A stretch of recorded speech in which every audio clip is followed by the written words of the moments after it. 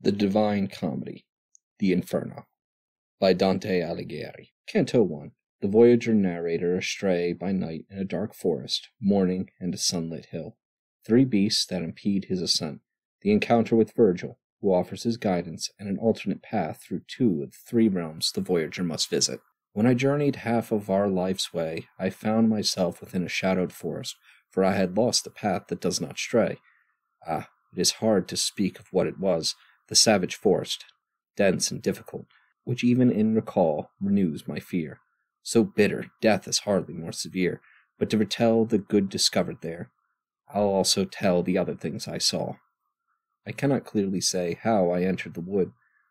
I was so full of sleep just at the point where I abandoned the true path.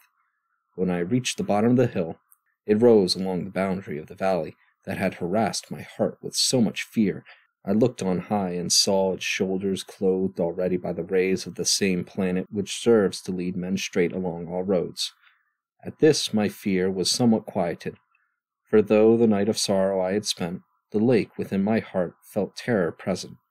And just as he who, with exhausted breath, having escaped from sea to shore, turns back to watch the dangerous waters he has quit, so did my spirit, still fugitive, turn back to look intently at the pass that never has let any man survive. I let my tired body rest a while. Moving again, I tried the lonely slope. My firm foot always was the one below. And almost where the hillside starts to rise, look there, a leopard, very quick and lithe, a leopard covered with a spotted hide. He did not disappear from sight, but stayed. Indeed, he so impeded my ascent that I had often to turn back again. The time was the beginning of the morning. The sun was rising now in fellowship with the same stars that had escorted it when divine love first moved those things of beauty, so that the hour and the gentle season gave me good cause for hopefulness on seeing the beast before me with his speckled skin. But hope was hardly able to prevent the fear I felt when I beheld a lion. His head held high and ravenous with hunger. Even the air around him seemed to shudder. The lion seemed to make his way against me. And then a she-wolf showed herself. She seemed to carry every craving in her leanness. She had already brought despair to many. The very sight of her so weighed me with fearfulness that I abandoned hope of ever climbing up that mountain slope.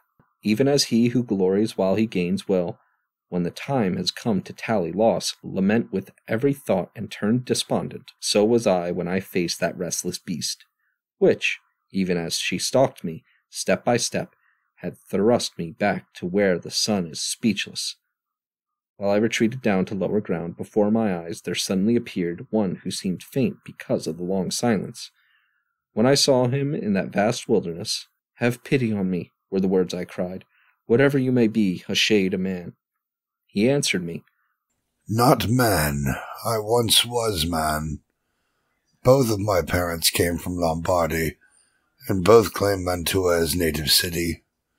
And I was born, though late, sub Julio, and lived in Rome under the good Augustus, the season of the false and lying gods. I was a poet, and I sang the righteous song of Anchises, who had come from Troy when flames destroyed the pride of the Ilium. But why do you return to wretchedness? Why not climb up the mountain of delight, the origin and cause of every joy?" "And are you then that Virgil, you the fountain that freely pours so rich a stream of speech?" I answered him with shame upon my brow. "O light and honor of all other poets, may my long study and the intense love that made me search your volume serve me now. You are my master and my author. You, the only one from whom my writing drew the noble style for which I have been honored. You see the beast that made me turn aside. Help me, O famous sage, to stand against her, for she has made my blood and pulses shudder." "It is another path that you must take," he answered when he saw my tearfulness. "If you would leave this savage wilderness, the beast that is the cause of your outcry allows no man to pass along her track. Her nature is so squalid, so malicious that she can never sate her greedy will, and when she is fed, she is hungrier than ever. She mates with many living souls, and shall yet mate with many more, until the greyhound arrives, inflicting painful death on her. That hound will never feed on land or pewter, but find his fare in wisdom, love, and virtue. His place of birth shall be between two felts.